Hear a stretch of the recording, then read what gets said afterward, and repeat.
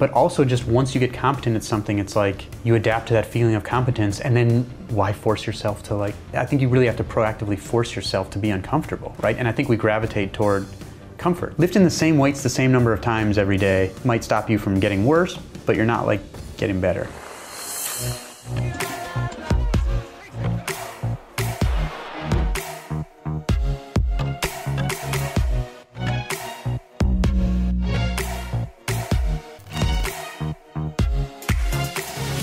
Welcome everyone to the School of Greatness podcast. We've got David Epstein in the house. Good to see you, man. How you doing? Good, thank you for having me. Super glad you're here. You've got a new book out called Range, which when I saw this come across my desk, I said yes. It's why generalists triumph in a specialized world. And very excited about this because my whole life I've been a generalist. I've never been the best at anything.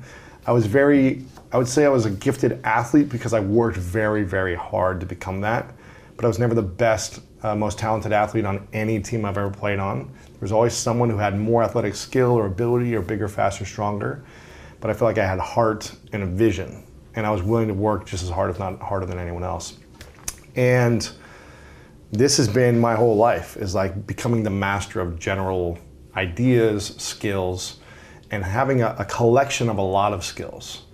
And I have no clue if having a collection, being 80% good at a lot of things, or 100% good at one thing, that's the debate. And we were talking about this before, about how parents, especially in sports or music, they put them in one thing, violin, piano, and they drill it in them for 8 hours a day. And that's all you do all year round. It's like soccer in the USA. It's like you just play select soccer all year round. You have no life, and you get burnt out when you're 18. You're exhausted. So why did you want to dive into this topic about generalists? You know, you mentioned a couple of interesting things there, by the way. First, we were just talking a little bit, you were a decathlete, right? Yes. Which is and then you talk about this concept of being good at a bunch of different things. Maybe you're not number one, but you know, some people call this concept skill stacking, where it's you may not have to be the very best at an individual thing, that's only for a small number of people, but if you can kind of cobble together skill in a number of different domains, you sort of make this mosaic where you're not in zero-sum competition with anyone anymore because you're kind of competing on your own ground, right? To me, that's kind of what you've done, right? Is you cobble together these different things, and you're now you're not in zero-sum competition with anybody. You're totally doing your own thing because of this skill stacking. And that's very much what's happened for me too. But to your point about soccer and how I decided to write this book. So the genesis of this, there were sort of two things. One was after I wrote my first book, and sort of, as Malcolm Gladwell would say, devoted several pages to criticizing his work. That's how he always says it publicly. We were invited to... Why were you criticizing his work? Well, because some of the work underlying the 10,000 hours rule, so-called 10,000 hours rule, was very soft, right? And there was a ton of work showing that in fact, you know, the strict 10,000 hour school said it doesn't even matter anything about you, just pick something and do it for 10,000 hours and you're going to be amazing. That's right. But in fact, there's a ton of evidence that shows actually learning about your talents and trying to match to those talents is actually incredibly important. So this message that it doesn't matter what you pick, just pick a thing and go 10,000 hours, I think was doing a really disservice. And there was much more rigorous work in sports showing how important matching to your abilities and your interests. Yeah, if I'm the tallest person in school, but I want to be a point guard, it may not match my interest or my body type or my genes, is what you're saying, right? Don't go be a point guard when you're built to be a center. Yeah, I mean, maybe you can be a big point guard, but it turns out the way we learn about our interests and abilities is by trying things and then changing. So there's this huge, one of my favorite quotes in Range is from this woman named Herminia Ibarra, who studies how people find what's called match quality. So this is the economist term for the degree of fit between your interests, your abilities, and the work that you do. Turns out to be incredibly important for persistence, motivation, performance, all these things. And her quote that I love is, "We learn who we are in practice, not in theory." And what she means is there's all this sort of, personality quizzes that want to convince you, take this and it'll just tell you, or the commencement speech thing, envision who you'll be in 20 years and march confidently toward it. But in fact, there's this wealth of psychology research that shows we aren't that good at understanding our abilities and interests until we actually try something and then reflect on it and then zigzag. So you have to learn who you are in practice as opposed to just introspecting. So you have to try different things. It's so important because, my nephew's 15 who you just met out there, he's I don't know, I want to do this, but I want to do that. I think there's so many people who are 15, 25, 45 who have I don't know what my purpose is. I think it is your purpose is to figure out what you want to do right now and reflect on it, like you said, in 6 months or 3 months or after practice. See if you're good at it. See if you love it. If you can sustain the motivation, like you said, it's important. If you're just doing something that's hard all day, that you don't enjoy at all, it's going to be hard to be motivated, right? Yeah, and I mean, nobody loves every part of their job, right? Of course. But again, you're like glancing off all kinds of stuff, like I want to talk about. So that idea of just like knowing, when you're a teenager, like you're mentioning, of what you want to do. The investor Paul Graham, of Y Combinator, he says like, ignore the traditional commencement speech advice. In computer science, we call that premature optimization, where you're setting the goal before you know anything about yourself, basically. And that really jives with this research called... Don't set a goal. I mean, you can set a goal. So, okay, let me get to that. So, this really jives with this research in range called the Dark Horse Project, okay? That we were talking a little bit about, and me. And you. And a lot of people who end up fulfilled in their work, right? So this is 2 Harvard researchers who are trying to figure out how people optimize that match quality, right? Which is hugely important to their sense of fulfillment. And it turned out that they were talking to all these people. Not all these people were financially successful. A lot of them were, but they were all fulfilled. But it was like from, chefs, athletes, whatever, midwives, didn't matter what it was. And these people would come in and they would tell the researchers like, well, don't tell people to do what I did, because I started in one thing, it turned out like I didn't want to be a lawyer or whatever, and so I got off that track and I was behind and I did zigzag, and then I got lucky and I found this thing that like only... They said don't tell them to do that, but that's how they got there. And then like 90% of the subjects they found all came in and were like, well, I'm an unusual outlier. case, right? Yeah. So that's why they called it the Dark Horse. It wasn't titled that before. They called it the Dark Horse Project because all of these people, not all, but like 90% of them, viewed themselves as having come out of nowhere to find success in this area because they like cobbled together these different experiences. So they weren't like 16 and saying, okay, I'm going to go to medical school and I'm going to go be a doctor. I'm going to do this for 30 years, and this is how my life's going to be. No, some of them set long-term goals eventually after a period of exploration, but they were still very open to sort of reorienting. So their common trait was, according to these researchers, was short-term planning, essentially, which is kind of like not what you usually... So it's always like, what's your 5-year goal? Right. Instead of saying like, here's who's younger than me and has more than me, they would say, here's who I am right now. Here are my skills and interests. Here are the things I want to learn. Here are the opportunities in front of me. I'm going to try this one, and maybe a year from now I'll change because I will have learned something about myself. And then they just keep doing that until they find these places where they can succeed. And it's okay if I change. Totally. Because I think a lot of people say, well, I failed in a year. This thing didn't work out for me. Yeah. But from our examples of ourselves, like the thing that didn't work out just set us up for the next thing, and the next thing. Yeah. To having more clarity, right? And the other thing is, and I think this applies to both of us too, those people didn't view, so a lot of it was learning about themselves. It's called self-regulatory learning. When you do something and you take time to reflect on it, and you'll see those people will then update their like self-assessments of their skills because you learn about it by trying it. And they end up analyzing their own like strengths and weaknesses more similar to how like their peers and bosses do, because they get better self-knowledge. But they also tend to like not just view the experimentation as lost time. They bring like knowledge from one area and sort of fuse it with other areas. Right. So for me, I was training to be a scientist. I was living in a tent in the Arctic when I decided to become a writer, right? And as a scientist, like studying something up there, right? Yeah, Arctic plant physiology, right? Sounds the carbon cycle in the lower Arctic. So that was like from college you went to go do that? Yeah. Okay. Yeah. So I lived on like a research vessel in the Pacific Ocean for a while, and then I moved up to the Arctic and all this stuff. Were you alone, or was it like a small crew? There were probably 30 to 40 people in the Arctic. Okay. Either people who like were going to go work on a pipeline, or we had like a helicopter pilot because if there was an emergency, there's no other way to get out of there. So like if you needed a medical emergency, and then like a couple scientists and some, like mechanic. And you're just doing research all day and logging your information and that type of thing. For how long were you up there? Yep, I was up there for about half the year. But you couldn't, in the spot where I was, you couldn't be there in for like the dead of winter. Because it was not a good way to get supplies or anything like that. But my work was getting, so narrow, like really narrowly focused. And I started asking myself, am I the type of person who wants to learn like one thing new to the world that's like very esoteric, or shorter spans of time learning things new to me and translating them? And I was the latter. And so I sort of say like, fine, that's like lost time and I'm behind and all. So when I get to Sports Illustrated, I get there. How many years after that? So then I decide I want to be a writer, and I had to take some like, very not glorious jobs in journal. Like my first stable gig in journalism was working at the New York Daily News, the tabloid in New York, starting at midnight, because I applied for an internship, rejected because no experience, no good Right, experience. right. And then they come back and say the guy who starts at midnight is like leaving. So if you'll start at midnight, you can do it, right? So nothing happy that's going to Daily News happens between midnight and 10 a.m. I assure you. But it's great, like boot camp, you know. Of course. You get like tossed into, and so I sort of like zigzag my way through a couple jobs, get to SI. I guess when I'm like 27 or something like that, as a temp fact checker. Right, whereas 22-year-olds fresh out of college are being hired they're ahead of me, right? Right. So I'm fact checking stuff for like 23-year-olds and stuff like that. How did that make you feel? You know, at the time, I felt like I was on a growth trajectory. Didn't bother me. I was like, I got my foot in the door of this place that I wanted to be into. Like, whatever, you know, I'll work from there. Sure. And, but what I didn't realize was that my very ordinary science skills, right, where I was like a totally ordinary scientist, suddenly take them there, and I'm an extraordinary scientist. Right? Really? And it's Sports Illustrated because there's a huge number of people waiting in line to be the next NFL beat reporter or the next baseball beat reporter. So I start writing these like science articles, and suddenly I'm competing with nobody, right? Because nobody's waiting in line to do that. So it's just a question of if I can perform well, I have a job.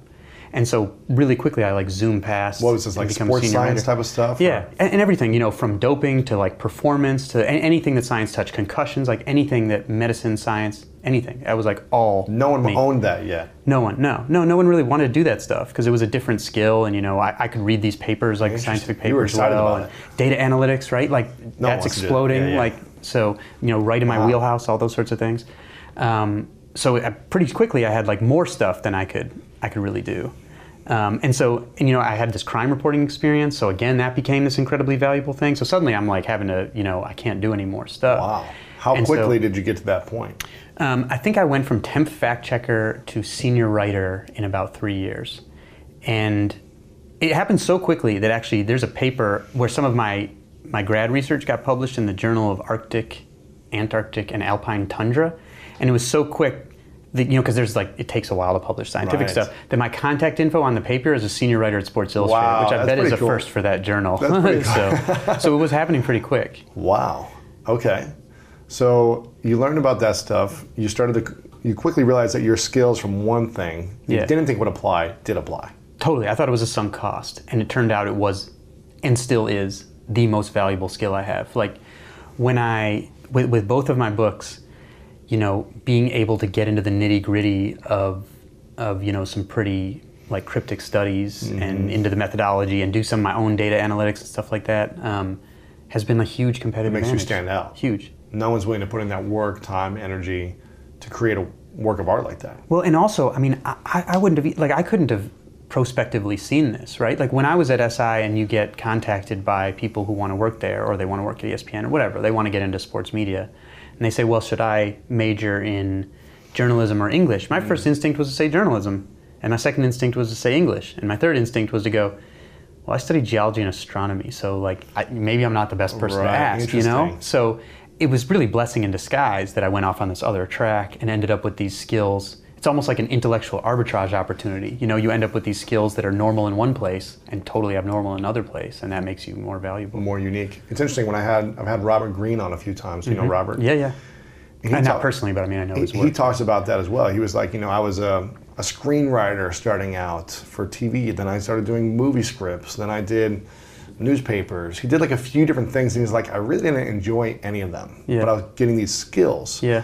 And now I write these unique type of books that no one else really writes in that style that make me stand out, and I love the lane that I'm in now. But it took him 15, 20 years of kind of zigzagging around the things he liked. Totally. To get to where he is now. I mean, and that's why these dark horses, right? And again, there were some people in the Dark Horse Project who did follow a linear path. It was just the small minority, right? So what does it mean? A dark horse is someone who is fulfilled in their work? They're fulfilled in their work, and they tend to often be very successful also. They're talented and fulfilled. Yeah, gotcha. Yeah.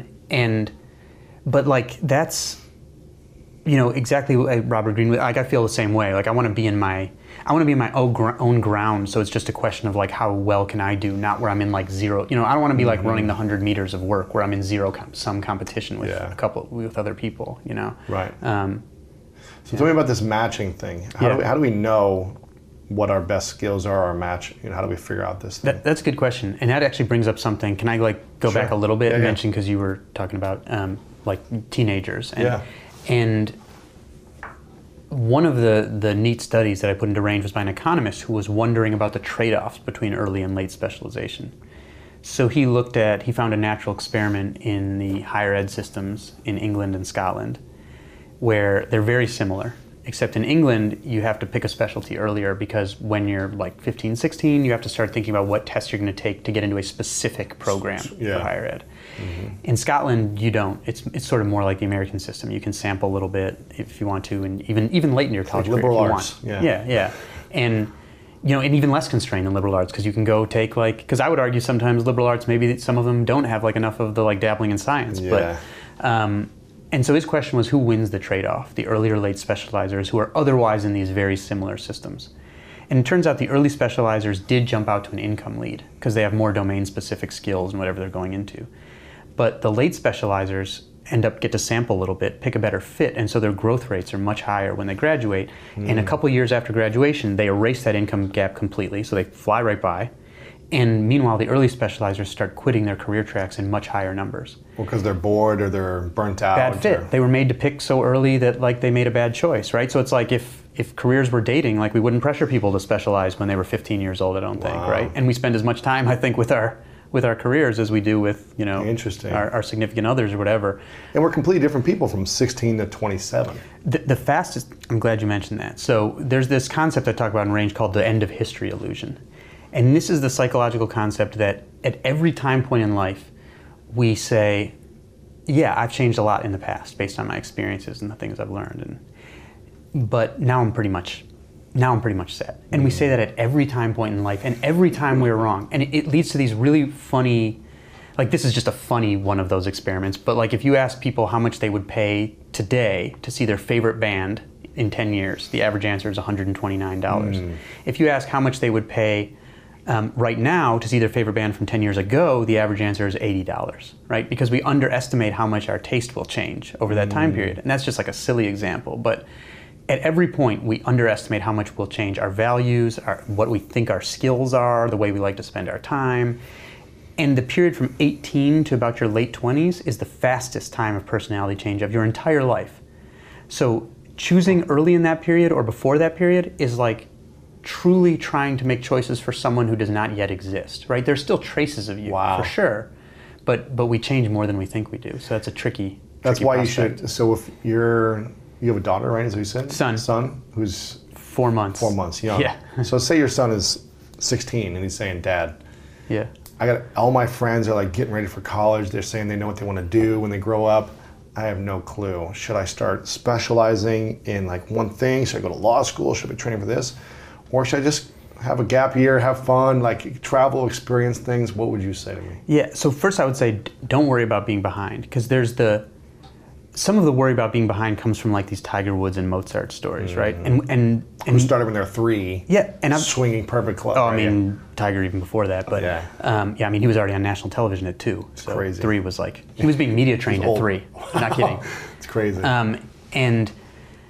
But there's something about those stories that we tell them a little wrong. So I've delved into those, and Tiger, he showed this prowess and interest that his father then responded to. As he has said, my father never asked me to play golf. It was always my interest, it's the child's interest that matters. Mozart, I went back through some of the letters of his childhood, and there were some cool ones where a musician comes to visit their household. Mozart's father was a musician. And little Mozart comes downstairs and is like, "I want to play. I want to play second violin." And his father's like, "You haven't had any lessons. Go away. You can't play second violin without lessons." He starts crying. And so that musician who's writing the letter says, "I agreed to go play with little Wolfgang in the other room so he'd stop crying." Next thing you know, they hear a second violin piece coming in, and they're like, "What?" And the letter's hilarious because it says Mozart's father comes in and is kind of in tears, right? And the guy writing the letter says, "Little Wolfgang was emboldened by our applause to insist that he could also play the first violin." And then he goes on and plays it with his made-up fingering, and right. Wow. So Tiger and Mozart are incredibly rare, but you don't really have to worry about missing them because it was their parents were responding to their very unusual displays. They had the desire. And they in fact, forced into something. Right. And in fact, their parents then facilitated a ton of opportunities after that. But in fact, if you those are incredible outliers. But if you want to maximize the opportunity for that, you should expose them to a bunch of stuff and see if they grab onto something like that. So the approach, I think, I want to take as a parent is akin to this system I write about that the Army uses in range, where the Army had this very strict upper-out structure for career tracks for high potential officers, which, of course, it's the Army. And that worked for a long time in like the industrial economy, where organizations were facing the same kind of challenges over and over. So they were very specialized. Companies were much more specialized in the industrial economy because it was what's called a kind learning environment. You can assume tomorrow's going to look like yesterday in your work world, so people face the same challenges. With the knowledge economy, that goes away entirely, and suddenly, like graduates of the U.S. Military Academy, all of a sudden, who used to go up and become like the top leadership of the Army, suddenly half of them are quitting like the day they can leave the military because they learn these skills, they learn things about themselves in their early 20s, and now you can move laterally and work a lot more because there's more emphasis on like ability to create knowledge and problem solve rather than these very specific emotional competitive skills, all this stuff. And so they start leaving. And so first the Army throws money at them. That doesn't work. The people who are going to stay, take it. People who are going to leave anyway. $500 million down the drain. Then they start saying like, all right, we haven't developed, a grit problem or whatever overnight. We've developed a match quality problem where these people are leaving because they're finding work, they're having fulfillment somewhere else. Yeah, right? They want autonomy over their career track. And so the higher potential they were, the more likely the Army was to give them scholarships, the more likely they were to leave as soon as they could, right? Working exactly the opposite of the way you want. And so they started programs like this one called talent-based branching, where instead of saying to these high potential officers, here's your career track, go up or out, they say, we're going to pair you with a coach. Here's some career tracks. Start with one. The coach will help you reflect on how it fits your talents and interests. Then try another and another and another. And you'll keep bouncing around. And so you have some autonomy in where you fit. And that worked much better for retention than did throwing money at people because they want some autonomy over their career matching. So I see my role as a parent as the coach in talent-based branching to say, here's a bunch of stuff. I want to facilitate these opportunities for you. Try some, and I'll help you reflect on it and how it fits you and what you learn so that you get the maximum amount of learning from that experience. Yeah. So that's how I sort of view my role after doing this research. That's cool. So they would, how long would they do each activity or career for in the Army? Is it 3 months, 6 months, a year? It varied. It kind of varied how it was going, and if they wanted to see a little more, they could do a little more, and this is developing very much right now. So sometimes there were other programs like talent-based branching where if by the time they got commissioned, they had already changed their mind. They could say like, all right, I'll take on some extra years if you allow me to change my career track to this thing over here of commitment. With talent-based branching, they start by just dabbling like a couple months at first. But then as they sort of triangulate, those periods can get like a little bit longer. Interesting. So you would tell your son to, what if they were like, I just want to be a soccer player, and from 4 years old till 18, he's an amazing soccer player. Yeah. He spends 6 hours a day, he studies, and does everything that he's supposed to do. Yeah. And he's like, you know what, Dad, I'm burnt out. Yeah. I don't want to do this anymore. I can go get a full ride playing soccer, I can go be on a national team, but I just don't care anymore.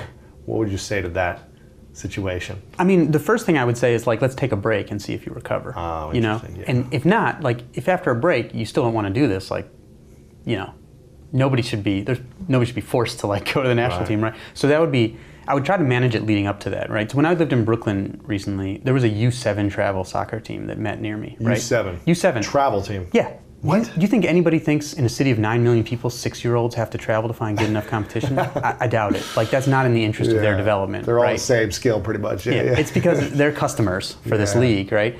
And then you look at places like France and Germany, which have won the last 2 World Cups, where they have a French soccer player in the youth development pipeline probably plays half as many organized games as a U.S. player of the same. Oh, they started reforming their pipeline about a few decades ago. Why do they play half as many?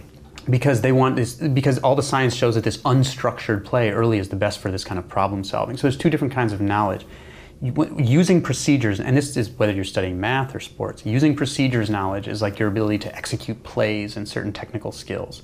Making connections knowledge is this sort of broader knowledge that teaches you how to match a strategy to a type of problem. And that's what whether you're doing math or solving using anticipatory skills to tell what's going on in the soccer field, because things actually happen faster than you can react, so you have to be like anticipating. So I mean, this from football, like quarterbacks have to throw in 1.5 seconds. All that film study is teaching them anticipatory skills, so when they see the chess pieces in a certain arrangement, it instantly says like, this is what's going to happen in the future, and the defense moves around to try to confuse them about that. And so it turns out that this like unorganized play and is like a much better way of learning those broader skills. So, if you go to Brazil, the kids are all playing futsal, which is, futsal, it's like a small, heavy ball. They're just playing in the backyard. Right, backyard. No organized game. Sand one day, cobblestones the next day, different number of players all the time, basketball court, off the walls. And so that is like so France is sort of trying to mimic some of that development. They have this saying that one of the guys who helped design the system would say there's no remote control for the players, meaning like don't try to micromanage them, they have to try to problem solve on their own. And so they restricted the coaches from talking to like these 15-minute periods during development. And because there's all this science that shows that like sport diversity early, that elite athletes have this sampling period where they delay specialization until later than peers. And I think the multiple sport thing is partly just finding the sport where they best fit, but is also just a proxy for this like movement diversity and learning these general skills. And so I think they're trying to have kids in soccer, but also incorporate the best of what the science says. Yeah. This is interesting because I remember people trying to say you should just do one sport in high school and college. I was probably in the fringe where I was playing 4 sports in high school, 3 sports in college, and I was probably like in the last. You played 3 sports in college? Yeah, and I got injured playing basketball. I like sprained my ankle coming down from a dunk and rolled it, and I was out for like 2 months. And I tried to come back, and it was bad. So I just did football and track the last couple of years. But I remember there was a guy in high school who only played basketball. Mm-hmm. And this is an interesting story because he only played basketball. I was better than him as a basketball player, freshman, sophomore, junior year, for sure. Then he decided, okay, I'm going all in on basketball. He would just do jump programs, sprinting. He did this all in the offseason. While I'm playing football, and I was doing track and baseball. And I remember coming in senior year, and he was like fully dedicated from junior year, started to develop more as a human and an athlete. And I was thinking, this guy's probably going to be like better than me. Maybe he's going to be better than me. He'd been training all year, 12 months for this moment. And I just came out of football practice, right? Football last game, the next day I'm in basketball. And I'm thinking to myself, I haven't touched the basketball in 4 months. I'm probably going to be a little rusty, but I'm still dominating. And I was a little rusty. My shot wasn't perfect. I was messing up the dribble every now and then. But I was like, man, I'm still dominating and, still just as good, if not better than this guy. And I felt like I had a mindset that was stronger. Like where he was weaker in a lot of areas, he had a weak mindset because all he was doing was training. I was competing every single day in another sport that was mentally challenging. And I felt like I had the edge, even though I didn't train for those skills. I had the athletic edge. And so for me, I've always felt like, being a generalist is the key to having that edge in sports. And look at the Heisman Trophy winner this year. What's his name? Yeah. For Oklahoma? Yeah. But he was like first round draft pick in baseball. Yeah. And the number 1 pick. Sorry, I'm drawing a blank on that. But like Woodland, who just won the U.S. Open, did you read about him? He was a really good basketball player. Really? He was a college basketball player, and like college basketball player. Yeah. He just won the Open. Yeah. Wow. Yeah. So I feel like these, because I can't remember his name, the guy who won the Heisman. Oh my! I know. I can't believe we're drawing a blank on this. Because he won, he won the Heisman Trophy. Oh, God. Is it Tyler something? No. Do you know the guy's name? No. Google the Heisman Trophy winner again. The guy who won the Heisman, but he's like playing baseball for 6 months a year. Yeah. And then football for 6 months a year. And he's the best player in both sports. Yeah. And so, right. So one argument is just, he's just such a superior athlete that like he's just better at everything. But that first of all, that would augur against like the 10,000 hour rule anyway, because those, practicing some other sports is in zero-sum competition with your main sport. But separately from that, I wondered about that, if it was just, are these athletes better? Free, like Bo Jackson, Yeah. And obviously there are traits that help across sports. If you're fast, right? In whatever sport you're in.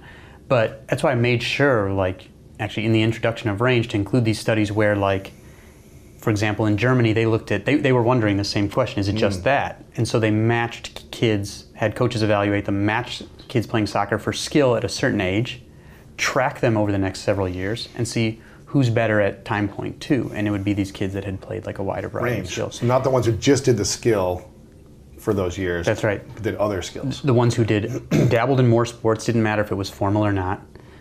More athlete-led unstructured play. Less organized training and practice. And they do focus in eventually, but that's sort of like, it gets less and less over time, right? It's not this abrupt shift. It's not to say that you don't, focus in. At some point, you have to be in a team and you have to be organized. Yeah. I mean, and at some point, there's some semantic issues here. Like, at some point, we all specialize to one degree or another in something or other. Of course. Right? What's the guy's name? Kyler Murray. Good. Yeah. Jeez. There's a movie that came out recently. I know. There's a movie that came out also called Chasing Great. Have you heard of this? In Search of Greatness? In Search of Greatness. Yeah, I'm one of the talking heads in it. Are you? I haven't seen it yet. Me and Sir Ken Robinson. Oh, there you go. Yeah, I haven't seen it yet, but I saw. I met with a person over at WME who was in charge of like selling that movie. Yeah. And she was telling me about it. Yeah. You know, so when you were talking like this, I was like, yeah, it sounds like the movie In Search of Greatness because Gretzky and Pele, right, are talking in the movie. Jerry Rice. Jerry Rice, and they were just like, we had all unstructured play where we could be free to try things. Yeah. This was my whole childhood. I remember I didn't play football, organized football, until I was 15 because my mom wanted me to play. But I would play in the backyard all the time, diving into leaves in the fall, in Ohio. And I remember we were playing roller hockey in the I was just playing whatever the kids were playing. I wasn't like, I'm only going to be on the select team, soccer, which I did that too. But I was playing roller hockey in the parking lots with kids. We'd put on the blue bins for recycling bins. We had those as our goals, and we were just running around. We didn't have enough money, so I was wearing street shoes, and everyone else had rollerblades. But it was just like we'd do that, then we'd go play football, then we'd go play basketball. We were always playing something unorganized. Yeah. Just making up our own games. And it sounds like this is, in that documentary or the movie, that's what it was about. Yeah. And I mean, I think things are changing. We've talked a bunch about soccer development. I think things are changing for the better in the U.S. as some of this is being. No, I should rephrase that. I think some things are changing for the better and some are changing for the worse. Like the bad kind of specialization is accelerating in a lot of programs, and while some other people are realizing like we should look at what like France and Germany have done and do that. So it's going in both directions at once.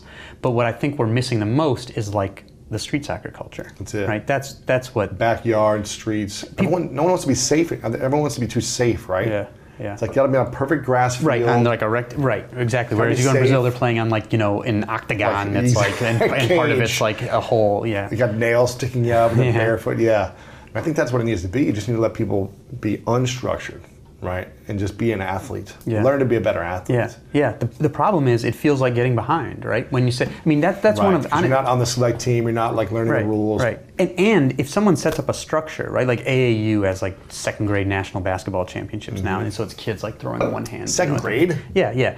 And like the kids can't even shoot right? It's not good for their development. They're playing on 10-foot rims.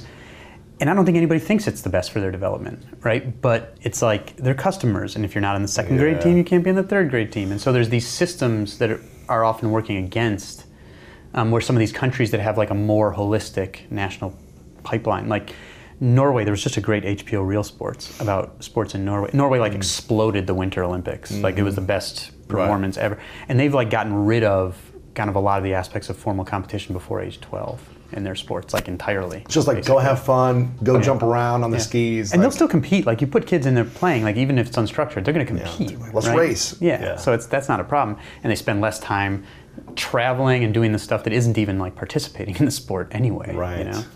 Wow, interesting. It's a really good special. Yeah.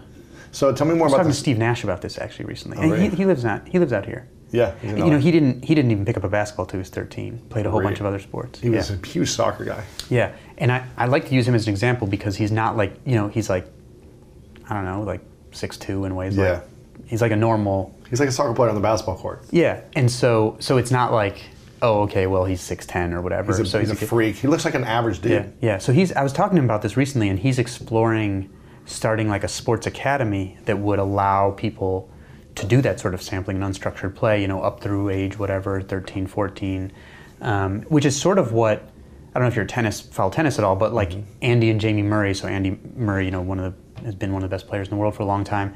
Their mother, Judy Murray, started an academy for tennis players where like people are willing to give their kids to her because she's Judy Murray, so she's got this imprimatur of, the mother of these great players, but then it's just like, oh, they're going to play through the tree branches. It's like the stuff they would probably do on their own, but it's like okay because Judy Murray says it's okay. Right. I think that's a little bit of like what Steve Nash is looking for. That's He's like, interesting. We know a lot about optimal development for athletes. Not everything, but we know a lot. And he says like, if the Steve Nash stamp is on it, then parents will feel okay, Sure. Doing it, which I think is true. So tell me more about the matching process. How do we figure out this matching for ourselves in our careers, per se? You're 20, 25, and you feel like you're not sure what you want to do. You feel like you're already behind. You're not making any money. You're living at your parents' home in the basement or something. Yeah. How do we figure out what's our matching process? Yeah, that's self-matching. That's really tricky, right? Because it's so individual. And I think that's a reason why it sometimes takes a while, whether it's the dark horses or so I think we should start by not feeling behind, because especially early on. How do we not feel behind when everyone else has got degrees and six-figure careers? It's tricky.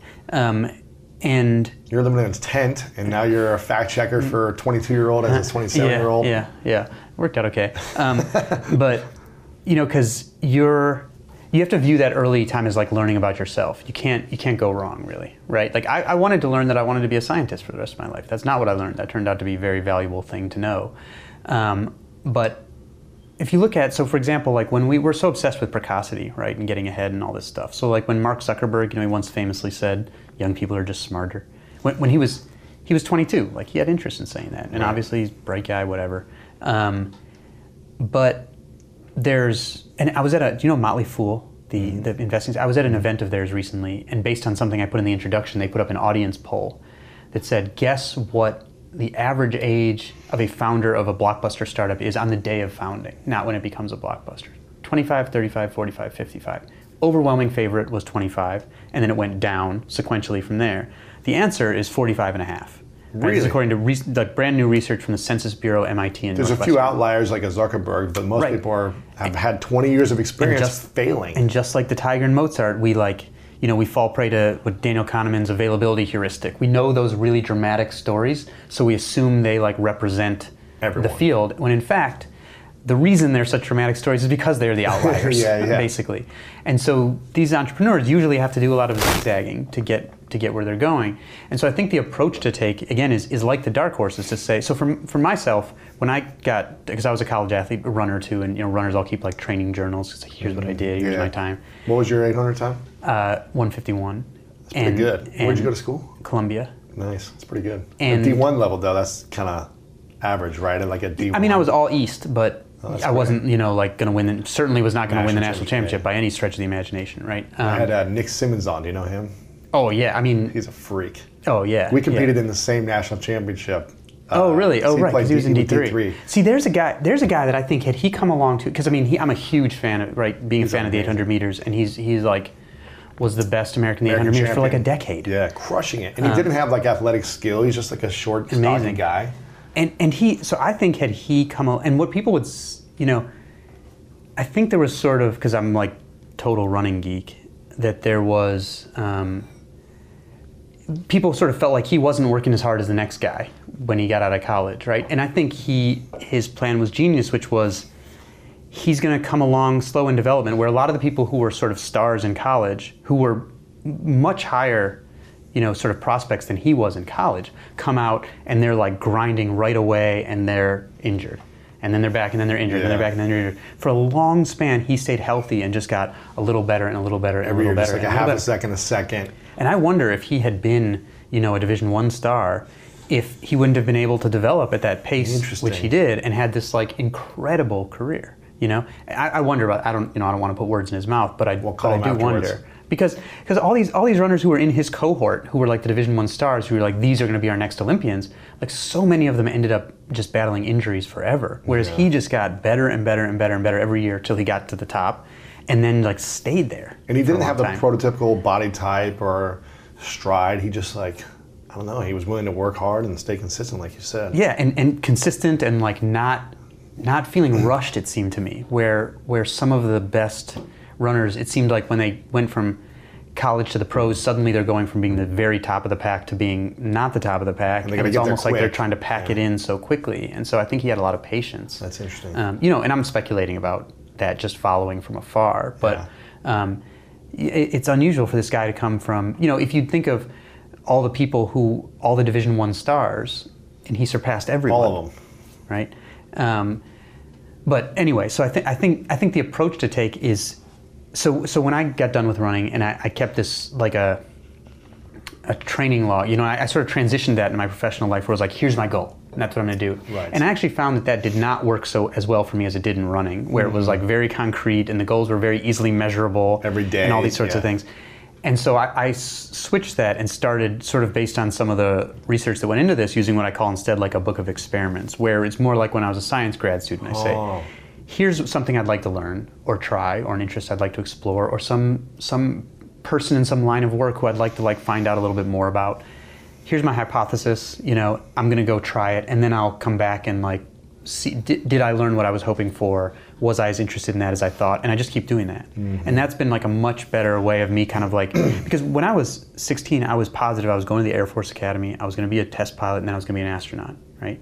And I've gotten like linearly less long-term goal directed as I've gotten older. You're more and more like 1-2 years out now. All the most important projects are that have been my most important projects are never anything that I predicted far in advance. Wow. It's always like responding to some opportunity at the moment.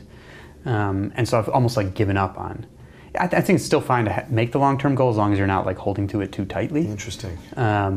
So that's been my approach. And I have no idea what I'm doing next. None. Really? Zero. After this book, you're None. just like... No. I left my day job to finish it, right? As soon as I finished The Sports Gene, which was kind of this like surprise bestseller, I left Sports Illustrated and went to this investigative startup called ProPublica, because I was like, all right, that's kind of my sports capstone project in a way. Like, now I need to develop some new skills. So I go, you know, down the hierarchy of a new organization, but learning totally new skills, reporting about drug cartels and bad science and medical care and all this stuff. And that added so much to my... You know, it's those additional skills that allowed me to do this kind of book, which is much broader than my first one. You know, it's interesting because for so many years in the last 10 years, I've always had this desire to learn and grow personally. And so when I was injured, recovering from an injury playing football, I started salsa dancing. I was like, what can I do? I couldn't work. I couldn't really work out because I had this big cast on my arm from here to here. So I was just walking around like this, like kid from Rookie of the Year. And when it came off, could you? Yeah, I didn't have a 100-mile-an-hour fastball. I wish. Why break your arm if I you know, get like a... And I started salsa dancing. I lived near a salsa club, and I would go out every week and sit there in terror. I was so terrified of just being in the room with these incredible dancers because I couldn't do that skill. And it was completely foreign to me. You know, they're singing Spanish music. I don't even understand it. I'm the only white person there pretty much. And every week I would go there because I was just fascinated to watch these guys dance with these women. And I started to build relationships with some of the regulars. They would come say hi to me. They'd be like, hey, come and dance. And I would say, no, I don't want to make you look bad. And I was so terrified I couldn't dance. I was like, I don't want to make you look bad. Eventually, after a few months, a couple girls finally dragged me, like literally had to yank me on the floor.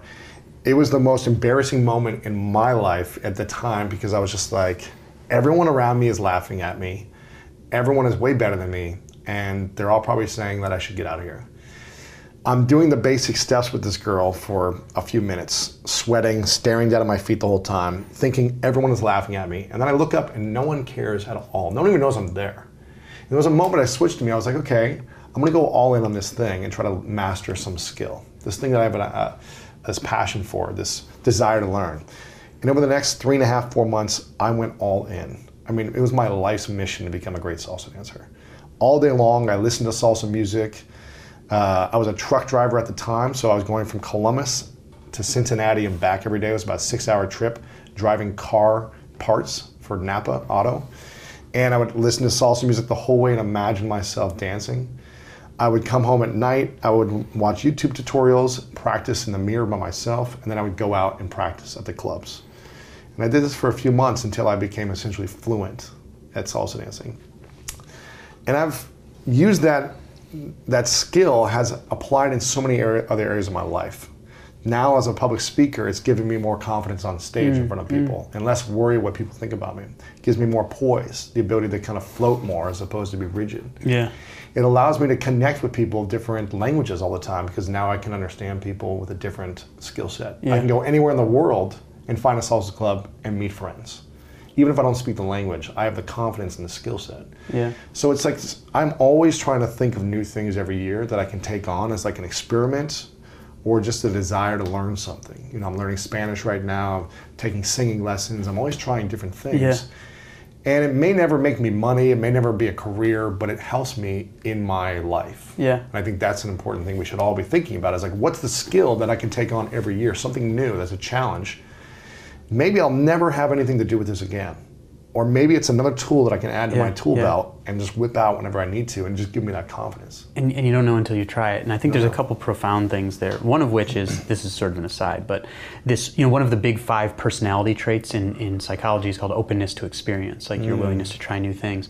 And this is a personality trait that predictably declines, like quite a bit, starting in like middle age and going down. You become less open to experiment. Less open to trying new things, right. 30, 40, 50, yeah. But it turns out, and then like it really accelerates when you're older, but it turns out that if you sort of like force people to try new things, like one of these studies was training older people on certain types of puzzles that they had never, like this, like problem solving.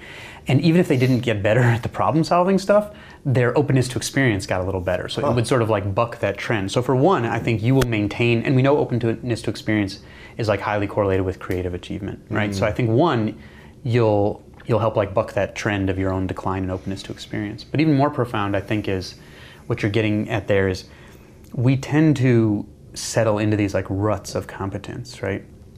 I talked to the economist Russ Roberts, who hosts Econ, talk about this, and he said it's not a rut, it's a hammock, because it's so comfortable that like you really have to work to get out of it. So you don't push yourself to learn new things, right? Because you already had things you felt competent in, presumably, right? And here you're going to this other thing, right? I felt like a king in sports, right? Like I knew what I was doing, right? But here I was like, horrible, terrified, right? And so, but it's so important to be willing to do that. And when we're younger, we're willing to do that. Right? Like you learn a new language, you jump in and like you sound like a goofball and then you get immersed and learn it. But then we get less willing to do that. And I think that really limits, I think it's part of that natural decline of openness to experience that just happens unless you proactively battle against it. But also just once you get competent at something, it's like you adapt to that feeling of competence, and then why force yourself to like not, I think you really have to proactively force yourself to be uncomfortable, right? And I think we gravitate toward comfort. Here's a funny analogy that when I was doing my first book that didn't go into the book, but I ended up reading a whole bunch of scientific literature on speed typing. Okay, this sounds really dumb, but really, how fast you type. Yeah, and you did research on it. I was reading the research on it. Yeah, and it turns out that what we all do is we get better just by practicing, and then at 50 to 80 words a minute we plateau, and that's good. And you just naturally plateau there. And you can get much faster. What you have to do is like turn a metronome up a little bit, follow that speed no matter how many mistakes you make. And just keep going. And then you do a little bit, every couple days. And you can get like twice as fast. Wow. But what it suggested to me is that our natural proclivity for whatever reason is just to settle at very good and not to keep, but way below where you can get to. Why? I don't know. But I think that's like sort of how we're wired, is to get to like really good, but then and then like stay in that like rut of competence. Maybe just because it was challenging to get there, and we know it's that much more challenging to grow 10% more. That we're just like, I'm fine with where I'm at. But it's like you'll get to that 60 words a minute just by trying to type, and then at a certain point the improvement stops from that, and you have to like do this more proactive stuff.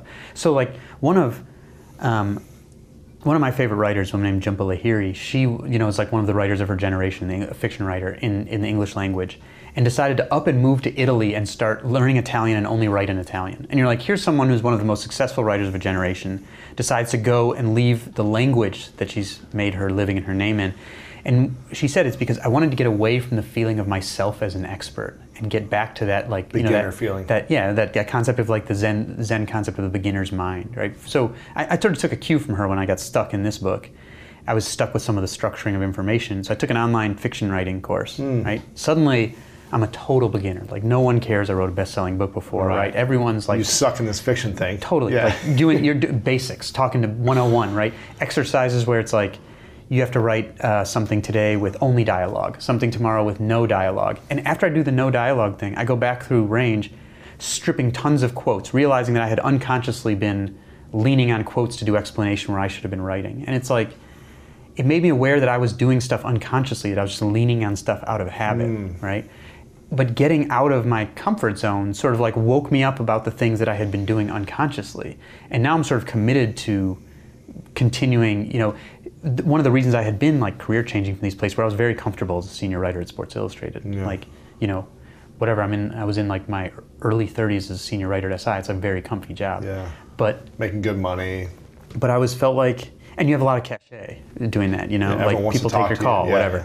And then, you know, so I go to leave this startup where I have to like describe what it is on the phone, but like that's how you get those skills, right? Yeah. Like doing the same thing, lifting the same weights the same number of times every day might stop you from getting worse, but you're not like getting better, you know? You're not growing. Yeah.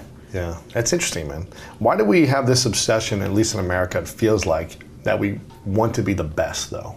We want to be the best, we want to be number one at what we do, and that's why we want to specialize from like 2 years old until whatever. Why do we have this craving or desire? Is that a global thing, or is that just an American thing, or is that just my thing that I've felt through my life, you know? I mean, I think and I'm just speculating here, but I think there are a lot of people around the world who obviously want to be the best at stuff, but I do think this is something like more culturally ubiquitous in the United States than a lot of places, where like a huge number of people are really like striving, and we have this, you know, incredible entrepreneurial culture, right? Like I was reading Fareed Zakaria, one of his books, you know, super interesting guy, is a CNN show, and he was looking at sort of, I mean, he was actually talking about liberal education, but in that context, he was looking at like entrepreneurship in different countries. And he was like, in Japan, they have a very well-trained workforce, but they do not have a lot of the things that support entrepreneurship, like this culture of risk-taking. In the U.S., we don't have as good of a trained workforce. Like our students aren't doing as well in these international tests, but we have this incredible culture of like try to make a splash, right? And VC, you know, putting all this money into these different things. Go for it all. Yeah, hit the home run. Exactly. Yeah. And so I think, and if you look at like Finland, which has one of the best school systems in the country, they score really, really well on international tests. But if you look at the test distribution, they bring the low end up really well. They do a really good job of like not letting kids like fall way behind. Yeah. But then they don't get that many up into the upper echelon either. And I think it's because they sort of like, you know, they focus a lot on not letting kids fall behind, but not so much on like the ones who are high flying, like accelerating them like crazy if they can. Mm-hmm. And so here, you know, for better and sometimes worse, I think we have like a much more polarized approach. But for the people who are really willing to take some risks and like to be the high flyers, there are a lot of like cultural structures that support that sort of stuff. Interesting. What do you think your superpower is? My superpower is my inefficient search mechanism for when I'm looking for research. Right? Inefficient. Okay. Yes, inefficient. And I used to blame myself for this. You're like, why is it taking me so long? Yes, I used to say, I'd go down some, so first year, both my books, I don't write, I just 10 journal articles, scientific journal articles a day, every day for the first year. Gosh, and that would kill me. I didn't make it every day, but I mean, this is where the science background helps a lot because I can get through them quicker. And I know which sections to start reading first. You know, I don't read it like in order. But and at first I would go down some rabbit hole where I get curious about something, and I surface a week later like, how did I ever think that was going to be anything I would use? Like, there's nowhere even close. Like, this is something I'm interested in. Nobody else, you know, and I used to chastise myself for that and think of how can I get more efficient? How can I get more efficient? And now I sort of realize that it's doing that sort of inefficient search that is a little bit akin to like what VCs and inventors do, where it's like you have to throw a lot out there for some things to stick. And that's kind of how I find stuff that other people aren't looking at and connect it, because I cast such a broad net that I find a lot of good stuff that other people aren't looking at, but it also means I'm necessarily gonna drag up a bunch of stuff that isn't useful. Yeah. But I've gotten myself in a workplace where, you know, partly because of skill and also very much because of luck, you know, that I can get supported to do that, to take that time and have that expansive search that like becomes my advantage, basically. You don't have quick deadlines for yourself. You can extend stuff longer. You've got the resources to not be like in a quick deadline. Right. You know, and I mean, I had this Riverhead, my publisher with this book, who he publishes some of the authors that I love. Dan Pink, I don't know if you've ever had him on. If not, you should definitely have him on. Okay, great guy. Marlon James, one of my favorite fiction writers. You know, they believed in it and were sort of like, take your time, you know, and go do this. We don't need this in 6 months. You can take your time. Yeah, and like what better gift can you have than someone who's like, take your time, do your project. But also, isn't there something to having a deadline? Oh, yeah, so... And having pressure as opposed to just do whatever you want for as long as it takes. Yeah, but for me, I'll have that pressure on myself. Yeah. So that's not I don't want the project to drag on forever. Right. And so another guy like who I write about in the book, Duke Ellington, had this saying, I don't need time, I need a deadline. Because he could have a long deadline, but he was going to start right before. Yeah, you know, and he was a genius. But I think I need time and a deadline, right? Yeah. So I would still get a deadline from the publisher, and like I'm gonna turn it in that day. It could be 2 or 3 years hence. It's coming in on that day because I'll work up to that day. But I put a lot of deadline pressure on myself, and I don't want it to drag on forever. So I don't need so much of like someone lighting a fire under me. That I kind of can do on my own.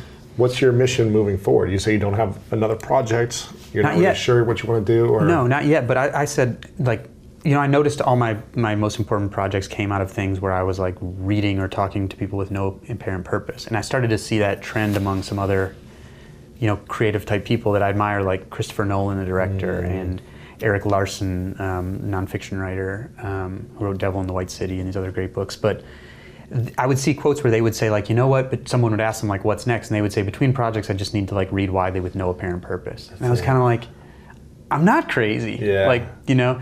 And so I think that's the phase I'm going to go into. Take space and time and explore whatever you want to explore and see what comes to you, right? Yeah, yeah. And because it's always, these things are too much, you know, there's like 35 pages of scientific citations in this book. Like, this stuff is too much work for me to do something that I'm not, where I don't also want to know the answers, right? So I need to find something that I want to spend a lot of time with, because like I'm also personally really curious about it, not just that I think. If I were going to go for the surest, like, you know, good selling book after the last one, it would have been the Sports Gene 2. I don't know what that is, but that's what I was being encouraged to do. But it needs to be something where like I want the answers that I'm hoping readers also want, basically. Huh. How do we know when we've found fulfillment in the path that we're taking? That's a difficult question, right? Because for me, I think this is always going to be a work in progress. Like, I don't think I'm ever going to get to a point where I'm like, I'm there as a writer or in the sense of fulfillment, where like I always view myself as a work in progress, which is one of the reasons why I'm willing to take like a beginner's course. And I think maybe, whether implicitly or explicitly for you, like clearly you also view yourself as always a work in progress, or you wouldn't be doing these other things. Always, yeah. And so I don't think there's ever a point where I'm going to get to, like, I arrived. Now I can just chill, because I don't really want to chill anyway.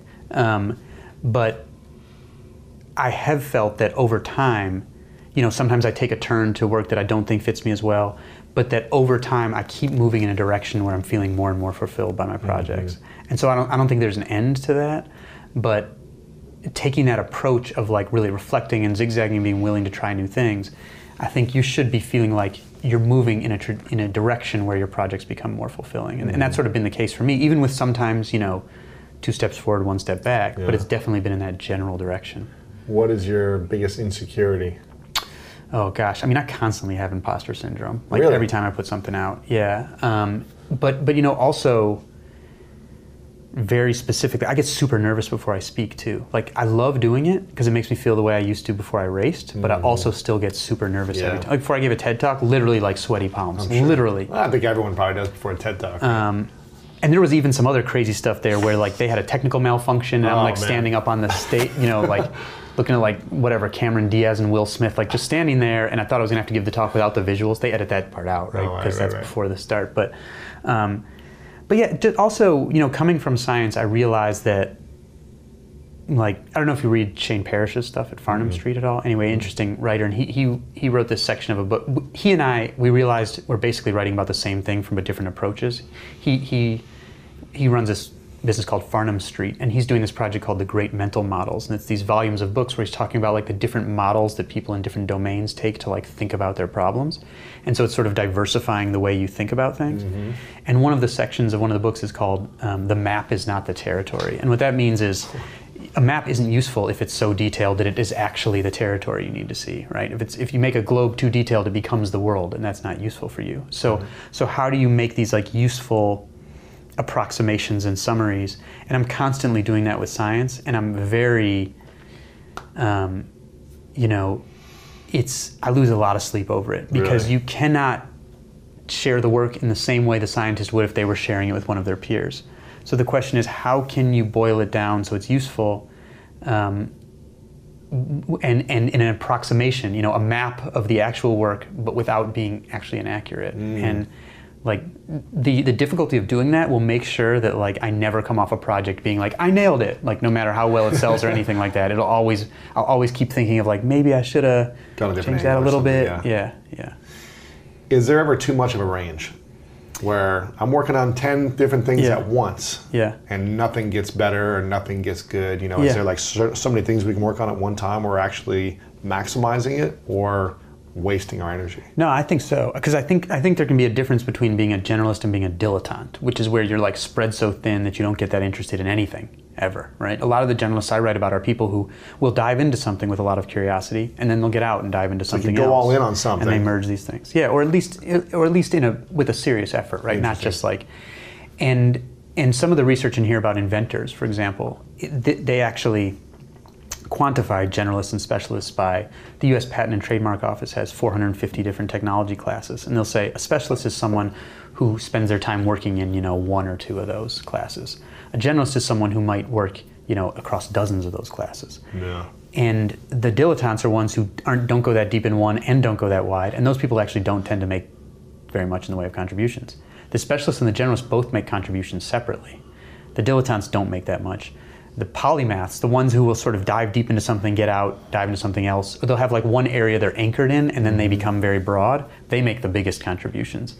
And so I think it's good to keep an eye toward like where you can sort of anchor yourself and have like areas of competence. But ultimately, there are these phrases that keep coming up in range for people who study creative achievement. And one psychologist calls it network of enterprise. Another woman who studies serial innovators talks about like they have, one of them describes it as having like fishing bobbers all with like little projects attached to them. Mm-hmm. Lin-Manuel Miranda said, I have many apps open in my brain right now. Of course, he put it more eloquently than the rest. Yeah. And what they find is that these network of enterprise, people have different things going on, and they're not necessarily doing them all at once, but they'll have these different interests. They'll move on to one, maybe they'll get stuck, they'll move to another one, and they keep like circling back, and they all sort of end up informing one another in a way. So, interesting. This guy Santiago Ramon y Cajal, Nobel laureate, father of modern neuroscience, a Spanish Nobel laureate, sort of described this, and he would say like the most creative scientists have these broad network, and his quote is basically, to him who observes them from afar, it looks as though they are dissipating their energies when in fact they're strengthening and channeling them, right? This is so funny. You say this because my COO, who you'll meet, his name is Matt, he called me Picasso. He's like, I don't know how you do it. Like, you've got so many things in your head that are always like, you come back to stuff, you do this. Your painting looks like a Picasso. He's like, I'm more like a Michelangelo lover, where I love to see it how it is and like structure it how it is, but you're just kind of all over the place, but it always works out in a beautiful way. Yeah, and by the way, Michelangelo. So let's talk about Michelangelo for a sec, right? So there's this Michelangelo painting, didn't like painting, right? Probably his rivals got him that gig to keep him out of sculpting. Wow. And so he was forced to do it. Wrote some poems gave up art for a little while just to write poems, most of which he didn't finish, one of which was about how much he didn't like painting. And there's this idea that he would see a figure inside of a block of marble and just draw it out like taking a figure out of a bath of water. Turns out not to be true. Was written in a biography by a guy who was like a famous fabulist, basically. And Michelangelo actually left like 2/3 of everything he ever touched undone, because he would start with the block of marble, he would decide to try something else, do something else, and run out of stone, and discard and go to something else. Wow. So it's sort of an interesting metaphor for this idea that, he just saw the final product, and when in fact, like, he left almost everything undone because he didn't see that. And so it's just sort of an interesting, I mentioned this in the very end of the book, as this sort of interesting metaphor for how we should think about ourselves, because that's sort of part of this mythology of like, you just see the finished product. I just chiseled away what wasn't supposed to be there. Exactly, right? exactly. And so, whereas the reality is like most of everything he ever touched, he didn't finish. Right, he had to throw away, spent 6 months on something and messed it up. And would start over because he'd try to do something different, and then you don't have enough marble left or whatever. That's crazy. And so, yeah. Wow. What is it that all, in your mind, from your research, all the best athletes, scientists, billionaires, entrepreneurs have in common? Are there a few things that you think they all have in common? I mean, obviously the athletes, the top of the top, we know that they had more unstructured activity as a child in their childhood development. What about, is there any common themes from the top athletes, billionaires, rock stars, in your mind? I mean, I think they have to have some tolerance I think we give a lot of lip service to a tolerance for failure, but I think in practice, like, I'll go to a conference and see people like, failure is great, learn from failure, fail, and then you talk to someone who like actually failed at something at work, and it's not like anyone was like, That was great. Good job. You know, No. yeah, Like, yeah. you need to do your job better. Yeah. So one of the places that I write about in Range is 3M, the company, which is like this. You know, it's always listed on the world's most innovative companies, but all the other names you've heard, like Google, you know, Apple, all this stuff. And then it's like 3M, and their inventions are crazy, from Post-it notes to like high tech, you know, aeronautical engineering stuff. And one of their biggest inventions that I profile in here is called multi-layer optical film, which is in all phones, iPad, everything we've got in here, because it recycles light inside the device so that you can get brighter picture with less battery power for longer.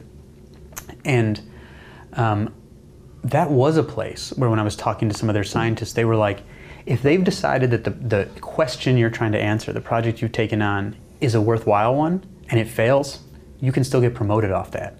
Like, if it was clearly a worthwhile question, like if you put together this question, it's like, this is something we for sure need to know the answer to, whether it works or not, like, you can get promoted totally off of that. Even if you don't figure out the solution. That's right. And maybe there really isn't one. You know, maybe you bump up against some like theoretical limit or something like that. But one of the women who's one of their corporate scientists, a woman named Jayshree Seth. Corporate scientist means you're like the top 20 inventors out of their like whatever 6,000 or 7,000 or something. She said that she had been promoted before off of failures because they were like, this is such an important question that you've sort of realized, you know, exists, that it's so important to take on.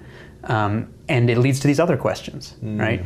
And so I think they've sort of institutionalized some of that tolerance. You know, you can't be failing all the time. You can't lose $1 billion on a project and here's a promotion, right? Yeah. But if you look at these inventors, like from Thomas Edison to, you know, Nobel laureates, to create these like supernova successes, they actually have to create a ton of crap. Horrible for years, messing up. Right. And that's, they just don't, you know, nobody hears about that stuff. Or if they're a writer or a musician, like, they don't publish that stuff or whatever. And so I think if you're going to perform at a really high level, you have to stretch yourself, and that means like sometimes it doesn't work, and you have to be able to sort of bounce back from that and have that resilience and willingness to just, you know, lose sometimes and fail sometimes. Wow.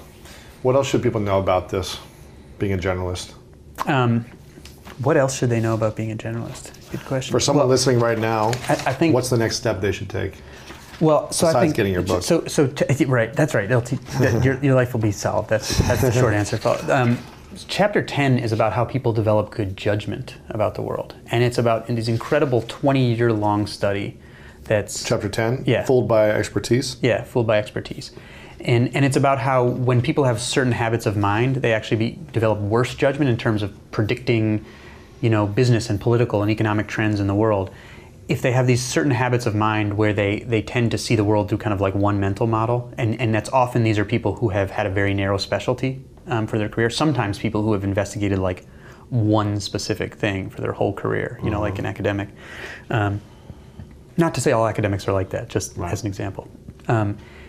They will get worse judgment about the world as they accumulate more and more credentials, because they can like fit any story to this like one, you know, model of the world that they've developed. Whereas the people who develop better judgment are sort of self-conscious about not having an area where they're expert, and they have these, they aggregate perspectives. Or what the researcher who did this, he says they have dragonfly eyes. So dragonflies, their eyes are made of thousands of lenses that each take a different picture, and then it's integrated in the dragonfly's brain.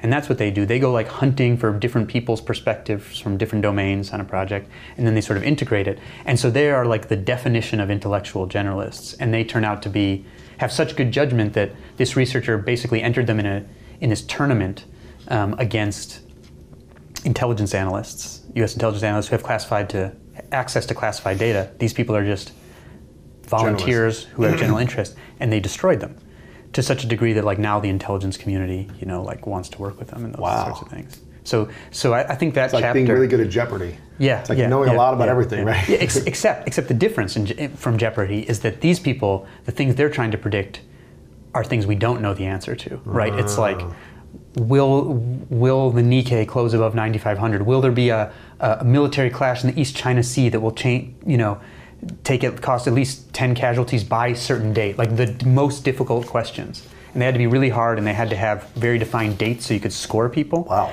And so that chapter is about like the development of good judgment about the world, and some research that really influenced kind of my approach to thinking as well. Interesting. This is a question I asked towards the end. It's called the 3 truths. Okay.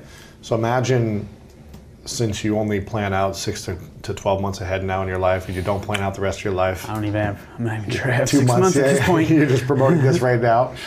Imagine it's the last day for you 100, 200 years from now. As long as you want to live, but it's got to pick the last day. Yeah.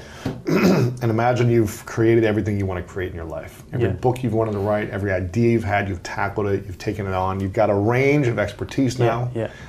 And you've got the family of your dreams. Everything's happened. I've kind of got that right now, so there you go. That. There you go. But let's imagine you have to take all your work with you when you pass. Yeah. So no one has access to your books or your work or whatever you create in the future. But you get to leave behind 3 things you know to be true about all your experiences in your life. The 3 lessons that you'd want to leave behind for the world. They wouldn't have any of your work, but they'd have a piece of paper with your 3 truths. What would you say are yours? So my sort of advice. Yeah, your 3, wisdom nuggets. And by the way, I can never imagine getting to a point, no matter how many years I'd lived, that I would have written everything I wanted to write or read everything I wanted to read. Of course. Yeah, first of all, this is going to sound really dumb and pedantic, but I think people should spend more time outside. Oh yeah. Like with nature. Yeah. First of all, I think just as much as we put emphasis on deliberate practice, we need to put some emphasis on deliberate not practicing and the kinds of recuperation and rejuvenation you need, and getting outside, and I think that's a really important thing. Yeah. Secondly, I think we should don't feel behind in what you're doing. I think that's just if you're more oriented toward finding things that work for you than feeling behind, and that's already enough to propel you, then feeling behind doesn't really help, right? So Julius Caesar famously saw a statue of Alexander when he was a young man, and supposedly cried, saying he by my age had conquered so many nations, I in all this time have done nothing, right? Pretty soon that was a memory, and Caesar was the head of the Roman Republic, which he turned into a dictatorship and was murdered by his pals, right? So he peaked early, right? So don't worry about that behind stuff, right? You don't know when when your time's coming, so just I just say release that pressure. Yeah. It's not helping you to feel behind. And thirdly, I think when I was reporting on sports and sometimes on doping, and I was wondering, why am I doing this sometimes? And I started to ask myself, what is it that we want from sports? What's the core of sports and games and activities? I started reading this philosopher named Bernard Suits, Canadian philosopher, and there had been this challenge in philosophy where philosophers had said there is no single thing that unites, no conceptual thing that unites all sports and games. And Bernard Suits wrote this brilliant book called The Grasshopper, where it's like a parable. And he says that's wrong. The uniting factor is the voluntary acceptance of unnecessary obstacles. Right? That's how he framed it. All of these things, these contrived rules of sports, they all involve the voluntary acceptance of unnecessary obstacles. And to me, that's sort of I'm kind of an existentialist, so I'm take life and add meaning. It's up to you. And to me, a lot of that meaning comes from the voluntary acceptance of unnecessary obstacles. And so I would keep that frame in mind and try to find what, voluntarily accept obstacles that are meaningful to your personal growth. Yeah, that's interesting. Because life is like a game. Yeah. I mean, people view it differently, but for me, it's take the game and add meaning. Yeah, so exactly. That's right. Some of us find meaning in running in circles around a track, and that's not trite. That's important. That's how we make our meaning. Yeah, that's interesting. I want to acknowledge you for a moment, David, because I think it's really cool that you could be the example of taking a life path and thinking you're to do one thing, but then zigzagging constantly in creating works of art, which I think is what they are, to really serve people at a higher level, who are who are really facing challenges in their life. You give them the tools with the science and the data to back it up to help them improve their life. So I really acknowledge you for your gift, your talent, your consistency on zigging and zagging. my consistent inconsistency. Exactly, because that range is allowing us to improve our lives. So I acknowledge you for everything, man. You got a great heart, but you're very wise, obviously, as well. They can get the book right now. It's called Range, Why Generalists Triumph in a Specialized World. Make sure you guys go pick this up. Where can they connect with you online? DavidEpstein.com, and I'm at David Epstein on Twitter. So you're not on the Instagram, so it's easy. huh? I have an Instagram, but I haven't been posting anything. So Gotta get you on there, man. I know. It's where all the young kids are at. I know. Instagram is if that. only I were one of the young kids. Yeah. I'll get a photo with you. I'll make sure to post it on there for you, tag you, get you some followers. This is the final question. It's called, what's your definition of greatness? You know, I should have this so on hand, having been in the In Search of Greatness movie, but and Don Yeager just asked me this recently too. But I because I think there are two things here. One, like, you know, you've been a track and field athlete. I've been a track and field athlete, and so we know full well there are people who are running in the same pack, one of whom is being lazy at the front of the pack, and one of whom is being an absolute hero at the back of the pack, because those people are very like different in their natural gifts, right? And so would I only say that person who's leading but being lazy is great? Like, that's a tough definition for me. So to me, I think it's a lot more about, you know, making the most of what you've got, like optimizing your abilities. And when I think of greatness, I usually think of doing something a little bit different too, not just doing something that people have done before, but also doing it well. So to me, it's very much about continual improvement and making the best of what you got. Awesome. David, thanks, man. Thank you for having me. My pleasure. Man.